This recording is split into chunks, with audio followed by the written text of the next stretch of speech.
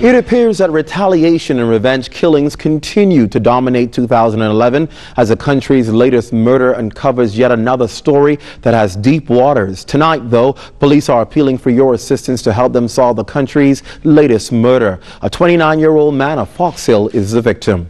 The man, known to police, has been identified as Randino Dingy Pratt. He was at St. James Road shortly after 2 o'clock this morning when he was fatally shot. 2 other men were shot during that ordeal and are hospitalized in serious condition. Now get this, Pratt, as we just noted, was known to police for several criminal incidents right here in the capital. Our news archives reveal that on New Year's Eve 2005, Pratt and Deslyn Nichols, both of Haitian heritage and on the run for 3 years, were found on board a Haitian vessel intercepted by Defense Force officers stationed just off Matthewtown in Agua. You see, back in 2002, police wanted to question the men for the murder of then 30-year-old Kirk Tank Dog Ferguson.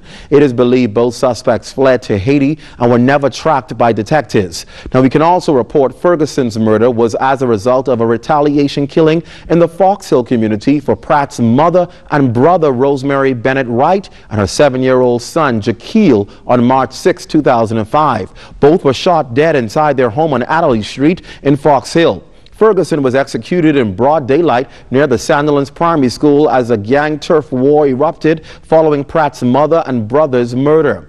Now, 29-year-old Deslyn Nichols, a.k.a. Limbo, became the 75th murder victim on the country's record this year. He was gunned down in his car just outside his family home at Florida Court near Balfour Avenue. He, too, was known to police for a plethora of crimes in the country.